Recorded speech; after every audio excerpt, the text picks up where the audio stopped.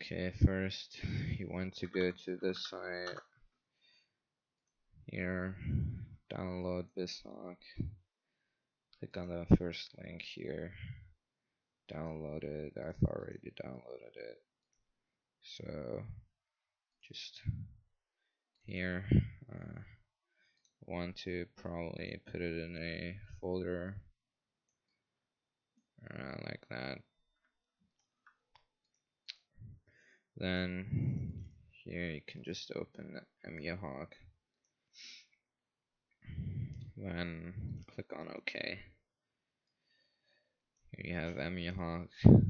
Then first off you want to go to firmwares and import.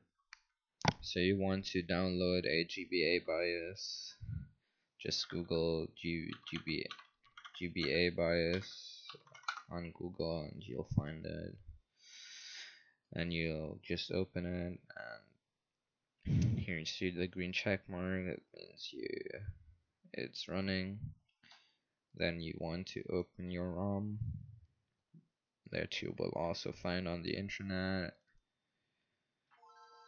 That's loud. Now next you want to go to settings, skip BIOS to false, press Ctrl R, then go to view, disable FPS, display FPS, display input, and display frame counter. And now you can just go to here, controls, change your controls however you like, hotkeys. Here for quick loading and quick saving, save states. This stuff you probably won't need, only for practice maybe.